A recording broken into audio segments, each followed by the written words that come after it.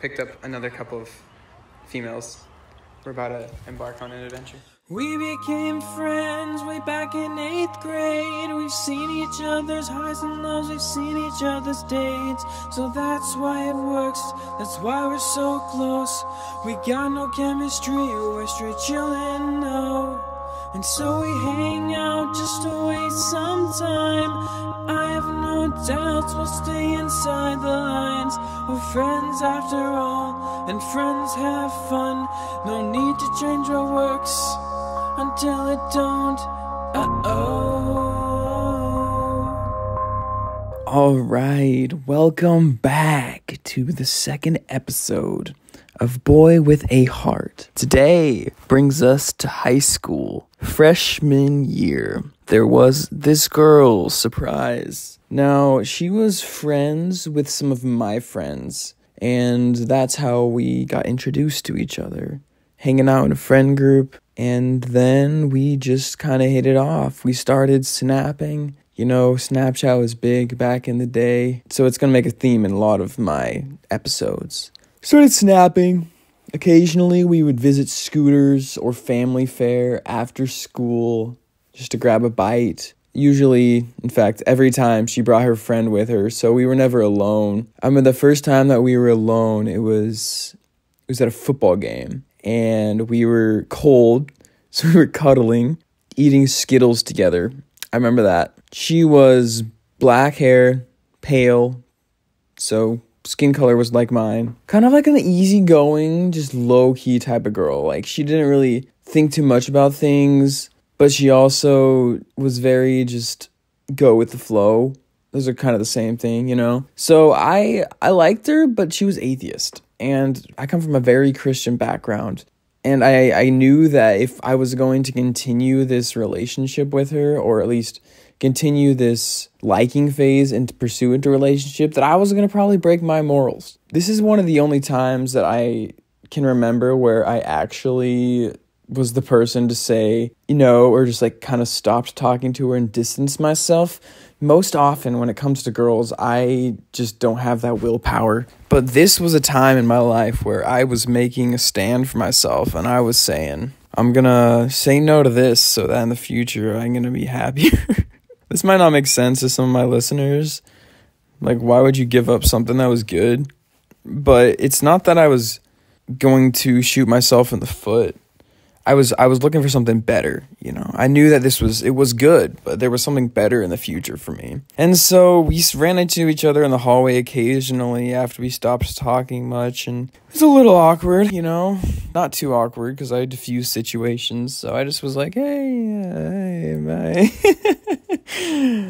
I wish you guys could see my brain right now for the confrontations, because they were rather hysterical, because it was just nothing, you know. And, you know, years down the road, I actually reached out to her again to just talk to her about it and apologize. And she just said that, you know, we just fizzled out. It wasn't anyone's fault. We just fizzled out. And, you know, that's how it goes sometimes. I'm going to combine this with another girl because it was also the same time frame. It was the next semester. So all the football games are done. And I go to a church dance. And I meet this girl. I guess I haven't even given these girls names, so you guys kind of want to place them in your brain, so when you refer back to them, you can talk about someone. We'll call the first girl Karen. She wasn't Karen. I don't know why I chose that name. That just makes me sound like who's into a mom. Okay, sure, Karen. And the second girl is going to be called Leslie. That sounds like a guy name too. So I don't know what it is with my ability to choose fake names for people. So Leslie, I met at a dance for my church, and we kind of hit it off. Excuse me. I'm lying in bed right now while I record these. In fact, every single episode is probably going to be recorded lying in my bed. We hit it off, you know, ask the questions while we dance together. You know, where you go to school, do any sports, yada, yada, yada. Get her Instagram, because I spit game like that. You know it. And then we are texting for the next couple weeks. This makes me look bad. I didn't want a relationship. I'd said no to the previous relationship. And this one, I also felt like we were progressing and it was going to lead somewhere. And I was just like, oh, man, I don't know how to let her down because I'm acting like I'm into her. I like her, but I don't want a relationship. So I thought the easiest way would just be to ghost her. Again, I'm not usually the person that ends things, but for whatever reason, as a freshman, I just had this weird thing going on where I could just say no.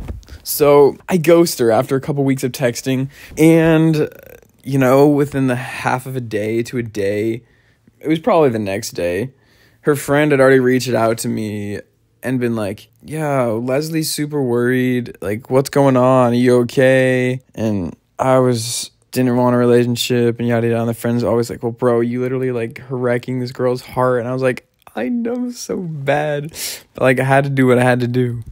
The best part of this whole story is that about 4 years down the line, I'm in the car with one of my buddies, and I ask him if he has like a girl right now. And he's like, yeah. And then he shows me a picture of her, and it's the same girl. And I was like, oh my goodness. I didn't even know what to tell him. So I just like gave him like a short story version of what happened. He's like, bro, you totally fumbled the bag. And I was like, I'm good.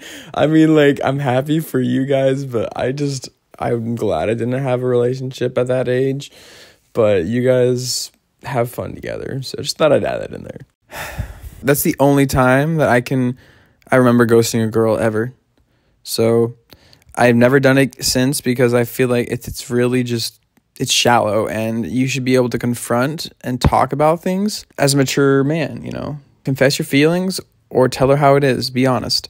So I've never done that since. I was a freshman. I can't be judged by my past choices. I guess I've been ghosted by girls, so it came back to me. My takeaway from this lesson, from this episode, is just that. Be honest, communicate, and when things are going poorly or when things need to change, don't be afraid to tell them. You know, I feel like most people would rather you tell them than have no communication with you. Think about that. Especially if someone you've been talking to or crushing on or even dating, like, they give you part of their time, part of their life. They deserve to have closure. They deserve to be able to hear your honest words and thoughts if things change. You never know if they'll come back into your life, how it will come back to bite you, if they'll know one of your friends, your future employer. You just want to end relationships in a good note. Communicate in general. And it's not as easy as being like, okay, so just tell me how you feel, yada yada. Because some people don't respond as well to honesty. And you might have to put it delicately. But if you want to be able to really feel and understand your partner, you've got to communicate. And they've got to learn to communicate to you. Otherwise, you're going to be living this half life just waiting for something to happen. Whether it needs to end because things come, or whether you have learned how to communicate so you can get through it when things come, you're better off. Because no one will ghost each other. Set your limits, learn how to say no, and learn how to communicate and be honest. That's the lesson takeaway. When one door closes, another opens.